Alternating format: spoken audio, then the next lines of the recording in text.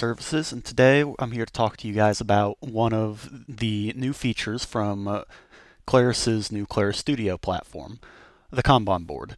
A little bit of background. Claris Studio is a new online platform where you are able to view and interact with your data in your FileMaker solutions, as well as perform organizational tasks with this Kanban board. So to start, we're going to go ahead and make a new board. From the Views menu over here, we are going to select Create New View. And from here, we'll select Kanban. And once it lets us in, you'll see that we have this nice empty board that has 4 categories for us. We have Not Categorized, To Do, In Progress, and Done. These are just your base organizational structures you would have in a Kanban board. But we might need a bit more. So let's start with adding an additional column. So what you'll do is you will click this arrow drop down on one of your columns and select either add column after or add column before, depending on where you're adding. So let's go ahead and put one after not categorized and call it approved backlog. And so this would be, say, where your tasks go before you start doing them, but they've been approved by a client. So how are we going to get these tasks on here? We are going to go down to this plus button here and select it, and this will give us a new record or card for our task. So we can put in basic information like a title, a subtitle. We're able to tag it based on various options. These are editable. If you go over here, you can edit the field, change your text boxes and such. You can also change names and default options.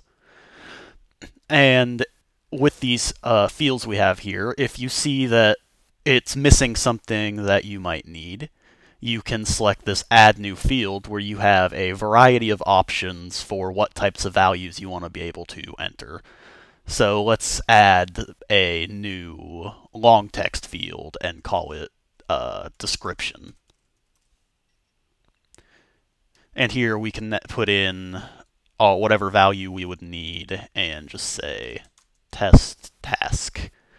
And so once we're done with this, we go ahead and click this X button, and you'll see that we have our new task here, and it is dropped in the column where we had selected our plus button. Naturally, if you need to go back and edit these tasks, you can go ahead and click on it again, and it will just load up the card for you to edit whatever information you may need. And if you were to right-click this task, there are expanded options. You can move it up, you can move it down, you can delete it, duplicate it. You're able to expand it, which, again, is just a way to open up that card. And so now that we have our tasks, let's talk about moving them. This is super simple. It is just click and drag. Drag it to where it needs to go next. So it's been approved. You got to do it. It's progress, and it's done. And so that's just the very basic gist of the Kanban board. Now we're going to go ahead and get into a little bit of some organizational structure here with our grouping, our filtering, and sorting. Let's go ahead and add a couple of extra tasks here so we can go ahead and view those as we go. Task 2. And DB test. Perfect. And so with this, we are able to go into our filter and add some conditions. So we can do it based on any of the fields we have on a card. So title, it contains that value, it doesn't have a value, it is exactly that value, and so on. So let's just do it contains DB. And then we hit add condition. And it is now filtered down our tasks to just our DB test. If we don't need that anymore, we can select clear all. If we need some additional filters, you can add as many as you need. So let's clear that one. Next, we're going to go ahead and talk a little bit about sorting. Sorting actually behaves fairly similarly, in which you can just sort based on a field, ascending, descending, as well as adding some additional ones. So say you want to go ascending by title, we'll go ahead and add that. Now if we want to add a new rule where we do our description as well in descending, it will go ahead and do that as well.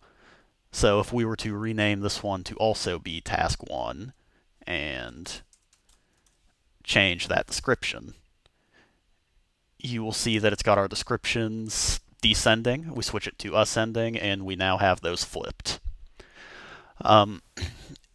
If you need to view just certain columns of information and you're distracted by, say, you don't need to see your done column, you just need to see your backlog to do an in progress, you are able to hide those columns just with these little sliders here. And it will be able to have you focus a bit more on just the area you need. That's about all we have with the Kanban board. It's a fairly straightforward and useful tool for organizational tasks for your projects. If you guys have any questions regarding the Kanban board or anything related to it or Claris Studio, feel free to reach out to us at DB Services. This has been Dylan, and thank you guys for watching.